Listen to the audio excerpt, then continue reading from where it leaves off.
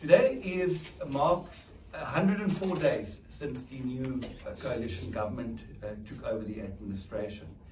And I thought it well that we reflect over what has happened within that 104 days. And that we give an honest reflection from our perspective and from my perspective. As you all know, I know the administration relatively well, and I also headed it up for approximately 8 months. Well, I think I want to start off by saying that the last 104 days was unfortunate, as we did have a number of serious crises that we faced. These instances of crises have most certainly had a knock-on effect on service delivery to the people of Nelson Mandela Bay, as we've seen a significant increase in number of key basic service delivery backlogs. Backlogs in potholes, water leaks, sewage blockages, and of course faulty street lights. But the biggest crisis there was arguably the withholding of the equitable share from the city as a result of the impasse between National Treasury and Nelson Mandela Bay. And that impasse, unfortunately, and withholding of grant funding and equitable share has had a severe impact on planning within the administration, and obviously, again, had a knock-on effect on our ability to provide basic services to the people in Nelson Mandela Bay. The impasse came, and I'm not going to go into that detail. I think most of you know how the impasse came about, but I wanted to remind us of some instances or some facts that we might have forgotten. Because I believe that as we stand now, the MBDA has been captured. Why do I say the MBDA has been captured?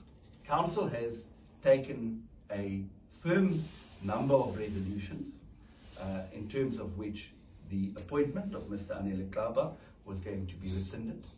Secondly, the fact that the MBDA board must be disbanded. And we know now that the MBDA board refuses to leave. They do not acknowledge the decision that was taken by the council.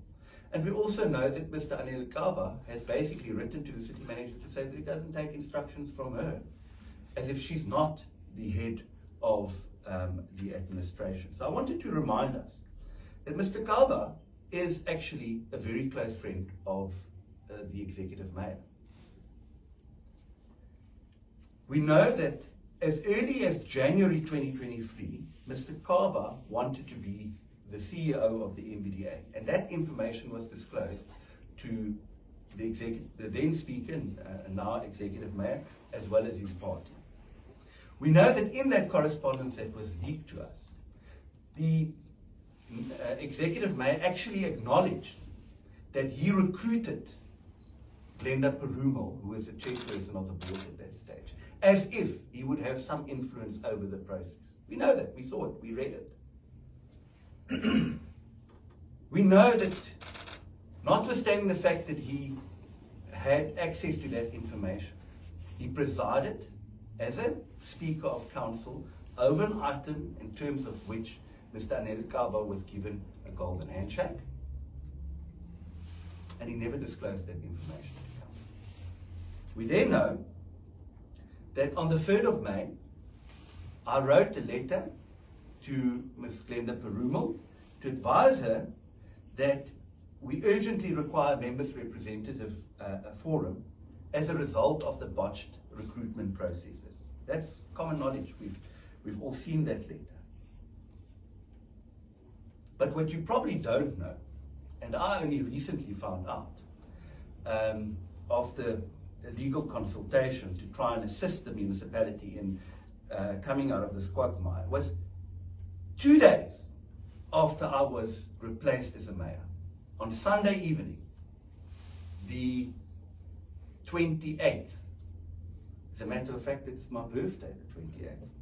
It was a stress-free birthday. The executive mayor wrote to the chairperson of the MBDA and said to her, proceed to fill the vacancy of the CEO. Now, what makes that very interesting is that the executive mayor was appointed rather late on Friday evening, if I remember correctly. The administration didn't work over the weekend, and he took that decision without having any access, had any access, to the best of my knowledge, to the information that we've had at our disposal. Ladies and gentlemen, if you take all of the information that we've known, Mr. Qaba was handpicked to become the CEO of the NBDA. What subsequently happened was also common knowledge, and I'm not going to go into detail, except for the fact that we know that council took a unanimous decision. It wasn't disputed by anyone in council to dissolve the board and to set aside the appointment. Notwithstanding those decisions, the executive mayor has met on more than one occasion with the CEO of the NBDA and with the board. There should be no reason for the executive mayor to meet with Mr. Qaba or with the board, considering what council has decided and considering the massive impasse that we have with Treasury. Now, we are doing a lot of back-channeling work between Treasury and the city has also written to Treasury to try and secure that money. Remember that the Minister of Finance indicated he will pay that money over to us if we've taken certain key decisions. But ladies and gentlemen, the NBDA at this stage is rogue, and we have got no control as a municipality over our own entity. And if we do not resolve this issue, I don't anticipate that Treasury will pay us that money, that funding, and it will continue to be our biggest crisis. Now, I want to end off with this section of the press conference to say that I'm very, very disappointed in the way that the executive mayor has handled this situation. Because I can assure you that any executive mayor would have been able to resolve that issue after the resolution of council with a phone call. And what it tells me is that the only reason it hasn't been resolved is Mr. Gary van Niekerk do not want to see the removal of the board, and he does not want to see the removal of his friend, Mr. Qaba, from that position. And then last that I want to say there, I've got it under good authority that Mr. Qaba is now meeting with municipal officials, senior municipal officials, in unrelated matters to the NBDA, which means that he, in all probability, is now starting to interfere in the administration of the city as well, and we've all known the fight that has existed between him and Dr. Ngazi.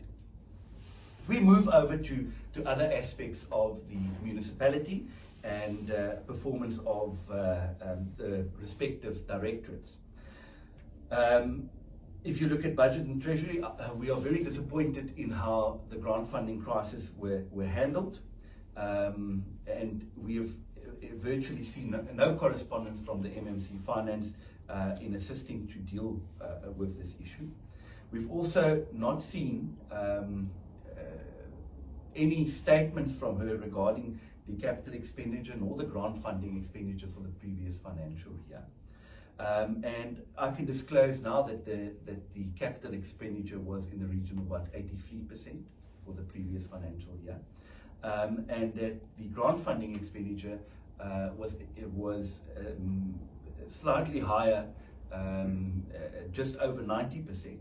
And I think that, ladies and gentlemen, is actually not a bad performance, considering the fact that by the end of the first quarter, our spending was only standing at 2% of total spending. You would remember the chaos that existed in council up until the first quarter of the previous financial year, and then there was a regime change on the 22nd of September.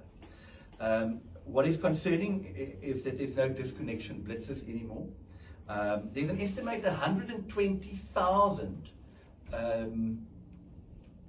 households, residential households as well as commercial enterprises that is tampered with their electricity meters.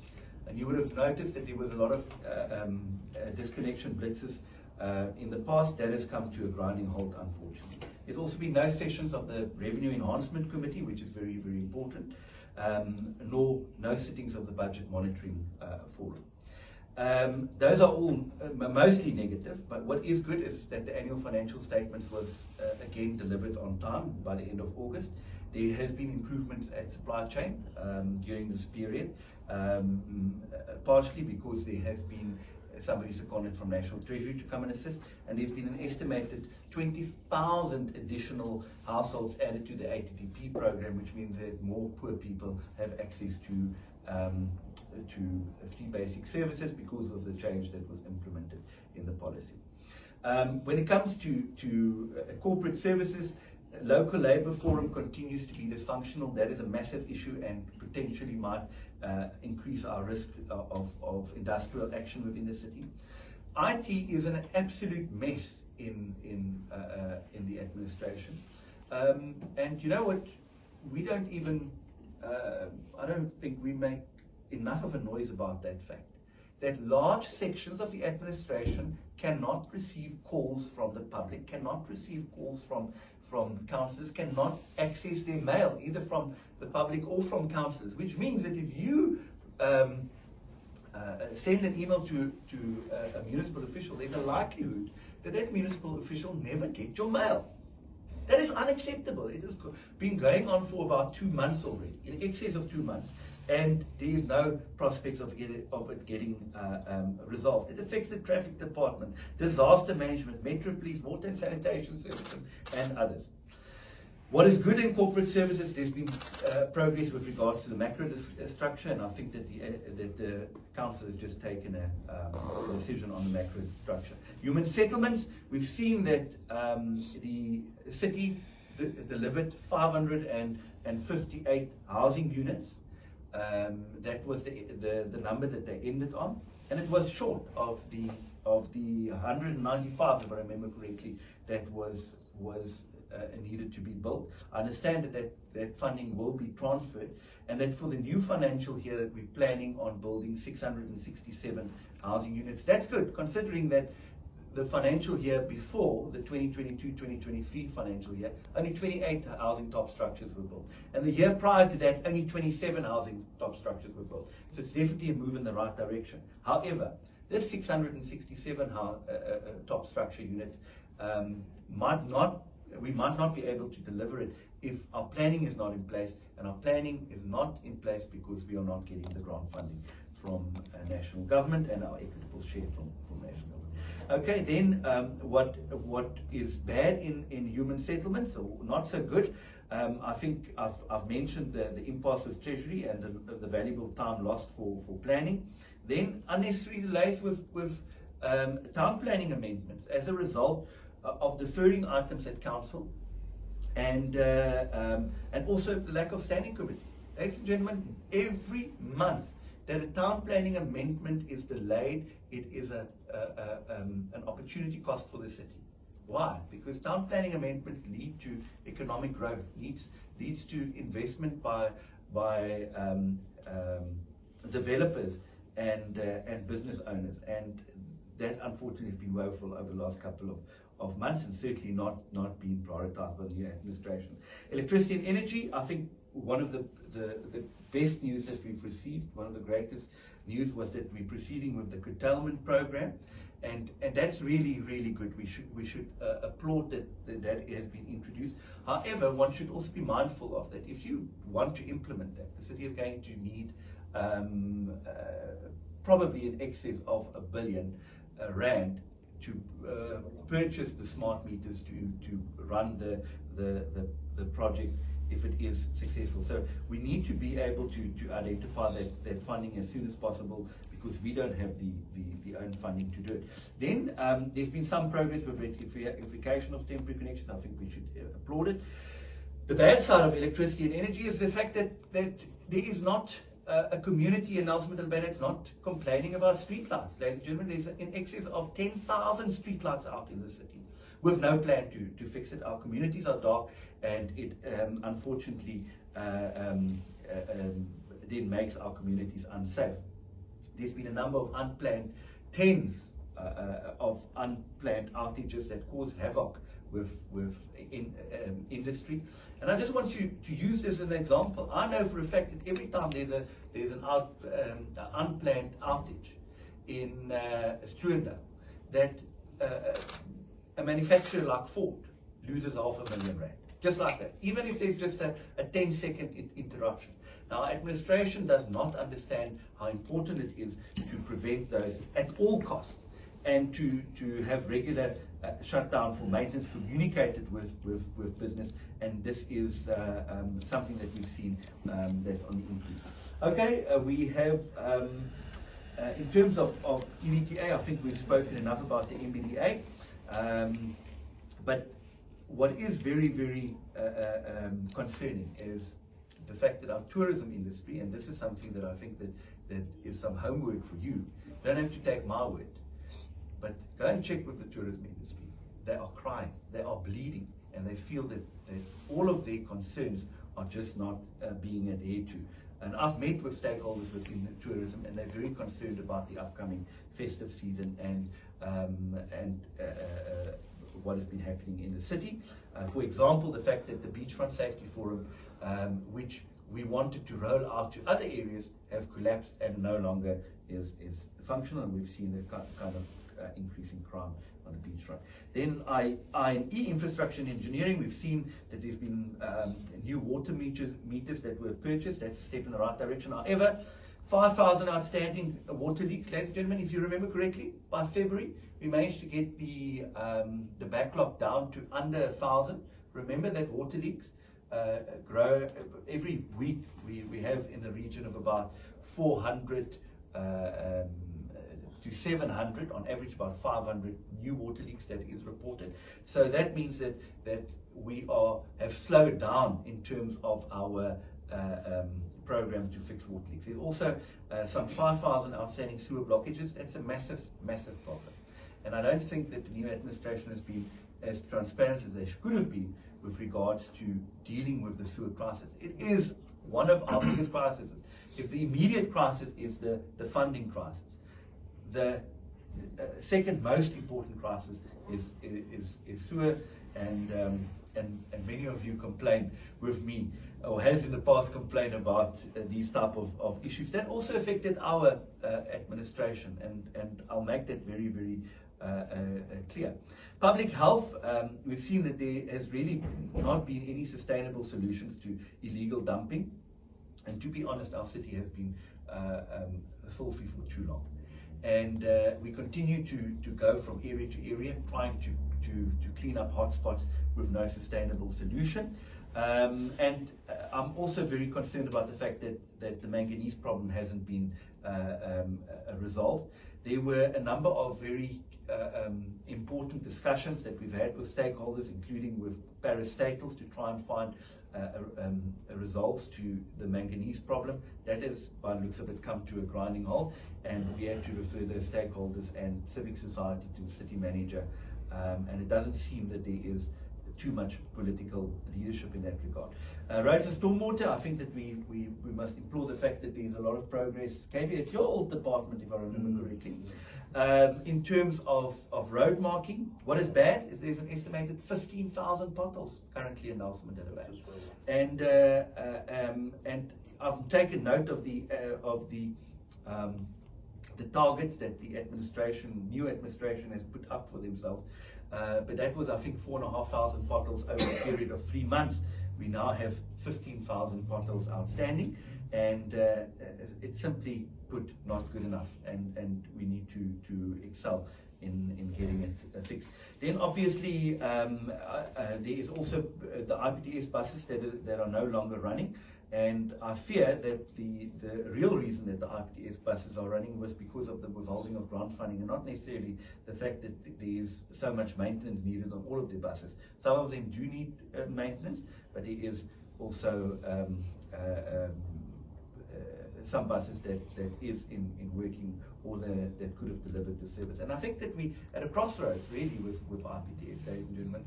This project has limped along for such a long time that I think the Treasury is going to fairly soon going to start asking the question: are we getting value for money? Can we continue dumping hundreds of millions of rands into this project and not see the maximum benefit to the residents of Nelson Mandela Bay? Safety and security, they continue with regular roadblocks, which is good. And what is bad, unfortunately, is the fact that we have not seen any tangible progress with regards to vandalism, and that the vandalism steering committees that had representatives from various stakeholders are, by the looks of it, no longer sitting. Ladies and gentlemen, I want to say that I fear that Nelson Mandela Bay is regressing again. When I arrived back in the city council in August last year, I reminded the then executive mayor and council that our performance, KPI-wise, in terms of service delivery, was the worst performance on record since the inception of this administration as a metro in December 2000, in a period of over 20 years, and that was nothing to be proud of. I believe that if you go and look at the number of KPIs that were met, that we have made significant progress in the last financial year under the previous administration. And it's not me saying so, it's the KPIs that were met, and I believe that there was a good feeling in the city across all communities. They could see that that progress was being made. And let's not be under any illusion here. The city was far from being fixed. It was far from fixed. It was still a broken administration. But we managed to make progress because we didn't interfere in the administration, and we didn't meddle in the affairs. And I want to also remind you that it was so chaotic that at one stage there were 3 people that all laid claim to the position of city manager in the city. And there were litigation that were unfolding around it. We made sure that we didn't choose a side, that we allowed the litigation to play out, and that we abided by the judgment. It was difficult times, ladies and gentlemen, difficult times, and we came through all of that just to regress a couple of months ago, when one of the people that at that stage laid claim to the position and was given a golden handshake has now been brought back into them. I want to say that apart from all of the problems that we have as an administration, this city has got so much potential. I'm tremendously optimistic about this city for a number of reasons. Because if you look at other metropolitan municipalities, the majority of them are factually bankrupt. We are not factually bankrupt. We still have the financial ability to invest in our infrastructure. If you look at the state of our infrastructure, and although it's been deteriorating over the last couple of years, it is not nearly in such a collapsed state as many of our other bigger municipalities. And if you couple that with the fact that we've got the financial ability to invest in that infrastructure, that is good for our city. But also, if you know that Nelson Mandela Bay has got one of the most moderate climates in the world, don't call us a windy city, it's the city with one of the most moderate climates in the world. We've got more than 300 days worth of sunshine every year in the city. And the only reason I'm mentioning that is because there is going to be significant financial investment by both the public as well as the private sector in terms of renewable energy in this region over the next couple of years. Ladies and gentlemen, that's going to bring us energy security. So, notwithstanding all of the negatives and the fact that you can very often get upset, KB and Georgina, about how politicians sometimes shoot us in the foot as a city, there's a lot of positives that can still happen. And I believe that the stars are busy aligning for Nelson Mandela Bay to grow as an economy, and that we'll see a lot of positive spin-offs in the foreseeable future. It will, however, help if council gets its act together and makes sure that it throws its weight behind the private sector and the public sector in certain instances. I want to end off by saying that, because I've probably spoken for way too long, what we want to do here in Nelson Mandela Bay is we want to ensure that we get a stable coalition government and a stable administration. Ladies and gentlemen, I'm not saying a coalition government where the DA is part of it. Yes, of course we would want to go back in government. But it's not about the DA.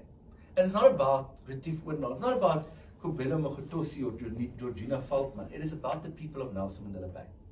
So over the next couple of days and a week or so, I'm going to be writing as leader of the opposition to each and every political party that's represented in council to start talking about what it is that we need to achieve in order to bring stability in Nelson Mandela Bay.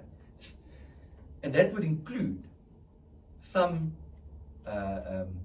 key deliverables on which we can all agree.